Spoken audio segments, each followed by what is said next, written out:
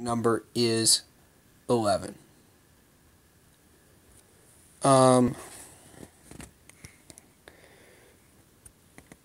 So, being as it is, 3 against the Saints, and a potential random loss to a team that we should not lose to in a trap game is 4. So I've got us at 12-4, but there is a potential 5th loss that could happen as well if we're not careful. So I'm going to predict an 11-5 year.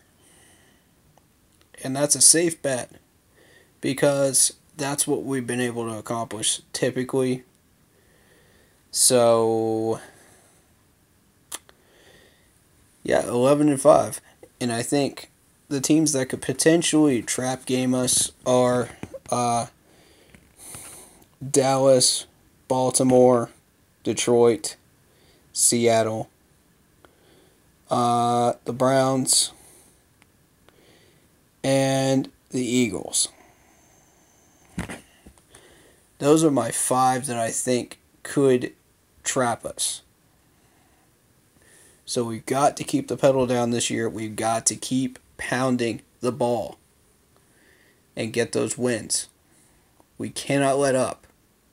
There's 6 hungry teams on that roster right now, including the Giants, who make 6, that are putting a huge target on our back, and they want to see us fall so that they can rise to their wild card chase.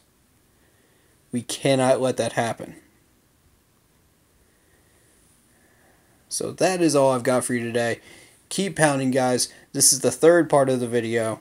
If you've made it this far, thank you guys very, very much for watching all 3 parts.